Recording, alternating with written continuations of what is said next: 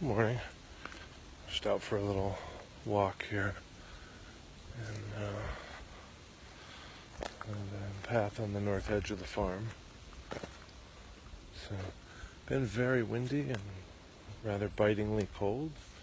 The wind seems to have just settled, and thought I'd come visit this tree.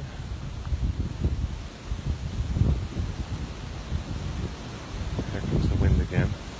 I imagine the sound won't be so great, but the light is just about right. You might be able to see the trunk quite clearly by that contrast. The shadows thrown by the angle of the sun just now, showing this line of bark. Goes quite a ways up as far as I can tell. That's that tree. And I'm not sure how that came off. It was weathered off, or chewed off. Disease, I don't know. Parts here.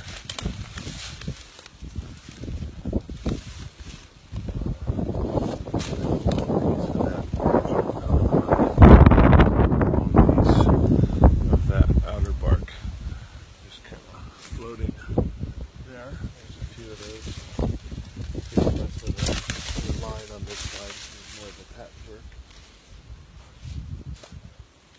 And then on this side, it's a pretty good line, pretty evident, I think. So that would be a good metaphor to recognize that, there's something that we're always defending, protecting. And you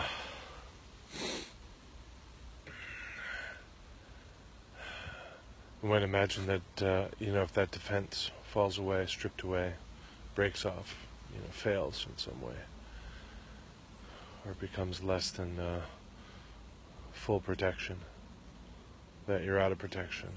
And that may be true for some things that we defend. But I rather think that, if there's something that we most defend, that is the sort of our deepest fear, our deepest worry, our deepest concern, the root of our deepest anxieties, that's going to end up having another layer beneath, like this tree.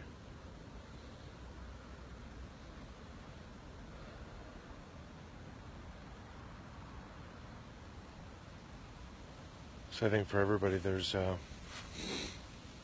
something that they most fear and therefore most defend against. That defense doesn't have to be active or always active. It can be that you set up your life in such a way that you're largely feeling safe from it.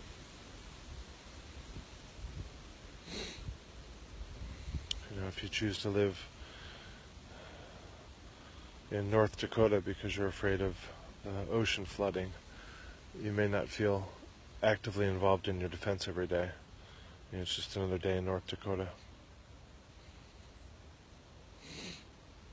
It may feel more passive, and it may feel more active, So, what I'm going to ask you to do, bearing in mind that I can't hear you if you happen to be watching live, if you are alone, bring into the external world, speak out, verbalize, exhort, express, exhale, let free the naming of that which you fear the most. Say it out loud.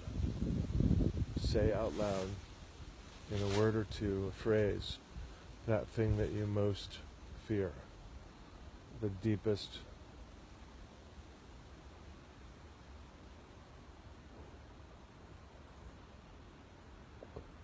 fear.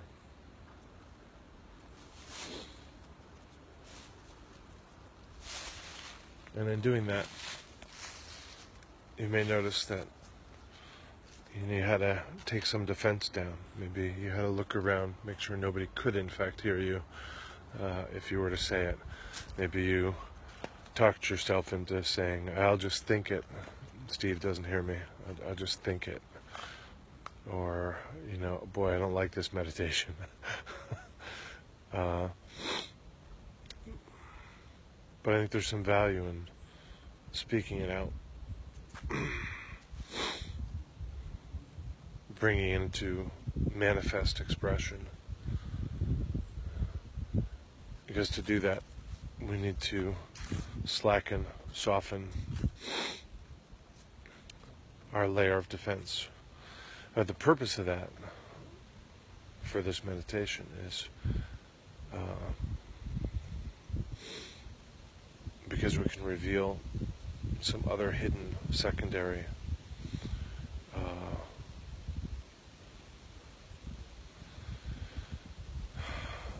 a hidden secondary defense that's there as well.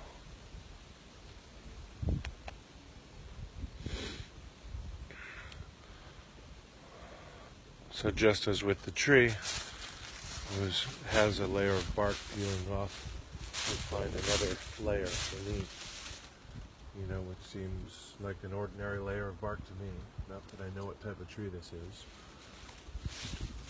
But at least as a metaphor, she's showing me that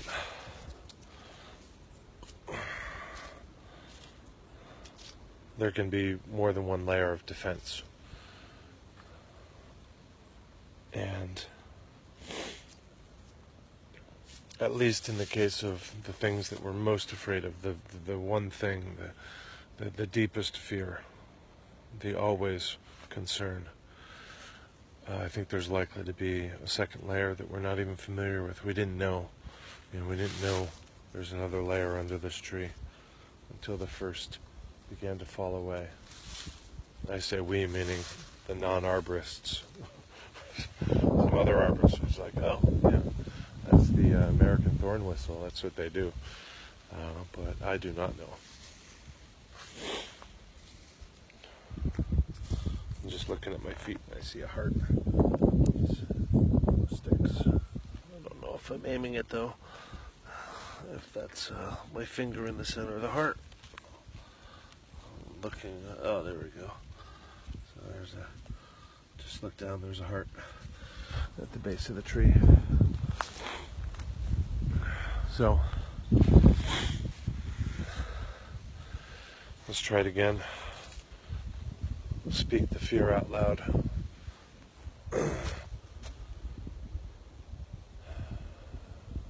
See if you can notice the defense that falls away.